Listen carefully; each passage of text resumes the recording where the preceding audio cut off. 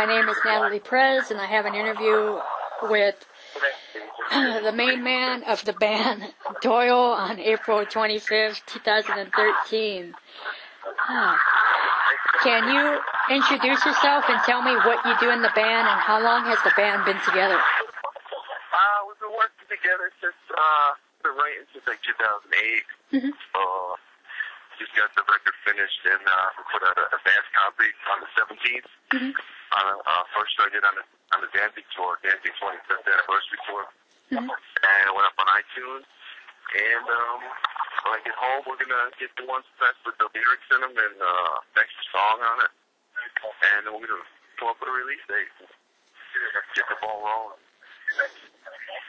Great to hear. Yeah. Of course, back in the day, for those who may or may not know, you were, of course, part of the Misfits.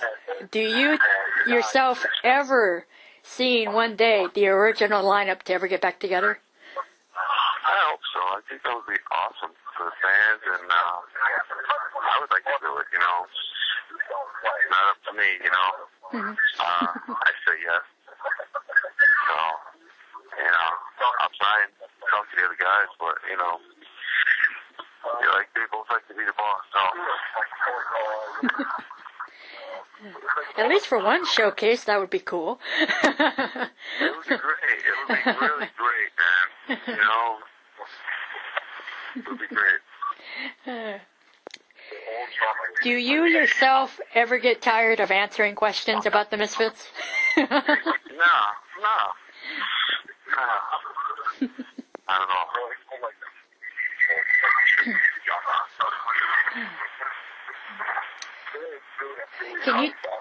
Can you tell me why did you want to make Made in Hell hot sauce that you created? Why did we make it? Yeah. A friend of mine wanted to make it, and then he would never give me, a sample to give to the guy who had the money. So the guy with the money called this other guy that does haunted hot sauce, and he told Atlanta he's coming down, he's going to bring some samples, take one out, and we'll roll with that. I said, all right. And we rolled with it, and it's just a fun thing to have, It's a good sauce, and, I like to eat it. What's it been like to be a part of the Danzig 25th anniversary tour and to, be able to hang out with Glenn Danzig again and all that stuff? That's like a circus, man. Everybody's a clown here. we have a good time, man. Everybody's easygoing and everybody works hard and got their jobs down. Yeah, it's great, man. It's fun to do the songs and always get so crazy when it starts doing it. Yeah, it's fun. All right. Since, your time with the Misfits, you've branched out and done other projects.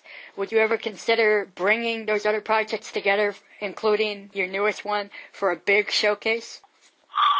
No, I just want to do the Doyle thing, and came out good, man. We did 2 albums at once. We got enough to almost finish the third one.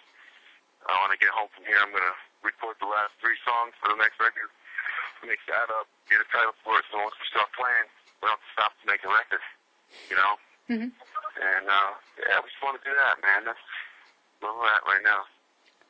All right. How would you say that this new project has evolved from your previous one, Gorgeous Frankenstein? It was kind of, these songs were written at the same time, and my singer just called me up one day, and he's like, he left me a message, a text message, just says, hey, give me a call, I got an idea. So I pulled the call up, I'm like, what's up, man? He's like, hey, we got to change the name of the band, and I'm like, all right, what do you want to change it to? Change it to Doyle. And see, the problem we were having was people would come to see us play. Like if I was opening for Danzig with Gorgeous Frankenstein, 20 people after the show on the meet would be like, I didn't know your band was playing. You got a band? It's on the fucking bill. And then when we did our own tour, I lost my shirt, like tens of thousands of dollars. And we get 30, 50 people, and they would be like, I didn't even know you had a band. We just came out tonight. So they didn't recognize me with that name, so it was the smartest thing to do. What can you tell me about your new album that hasn't been said already? I don't know what's been said. I've been on the road since it came out. I don't know. It's tumbling, man. It's good. It's good stuff, man. I like it. You know, it's the only thing that I actually have ever listened to after it's been mixed, just to listen to it, you know, that I've been on, you know. Well, everybody who listens to it likes a different song doesn't know what it sounds like, so that's a good thing, I guess. Why did you want to do an advance release of this album?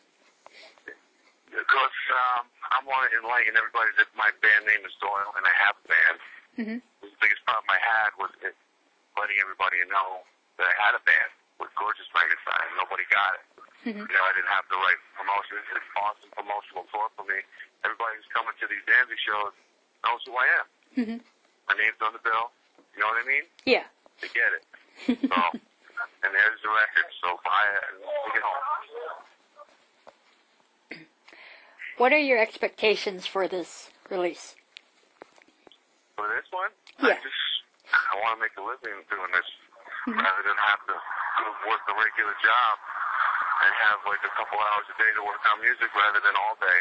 See, when people steal music from like online instead of buying it, it's like, say you own the motorcycle manufacturing plant. Somebody came and took a motorcycle. Is that a crime? It's a crime, right? Why are you going to steal our songs? When they steal our songs and they want more music, we all got to go get jobs. All the people would be so surprised at how many of the so-called rock stars they like have regular jobs. 99% of them. I know about 5 people in this business that doesn't have a regular job. Got to make a living somehow. Well, if everybody's stealing your product, how are you going to do it? Yeah, true. Everybody's got to go get a job. Now we're not making music. We're working some shit job. Right? Yeah. And nobody understands that. Nope. What do you have planned for the rest of this year? We're going to finish up. Glenn's still booking stuff. He's booking a lot of shows. We're going to Europe and Canada, and we're going to do the East Coast, and trying to talk them into Japan. And right now, I'm sending all the advanced copies to booking agents and managers I want to get to represent me. So I'm going to do it right. I can't do it myself. It's too stupid. I'm going to have, you know, professional people doing it. I know the music part. The business is a fucking brick wall for me. You know? I need somebody to call the play. I'll score a fucking touchdown. But I can't call the play. And is there anything else you would like to say or add to the fans out there? Just buy the records. Buy the songs, man. You want more? You gotta buy them. Don't steal them. We'll do that to anybody, man. Trying to feed our kids, man. That's our product. That's about it.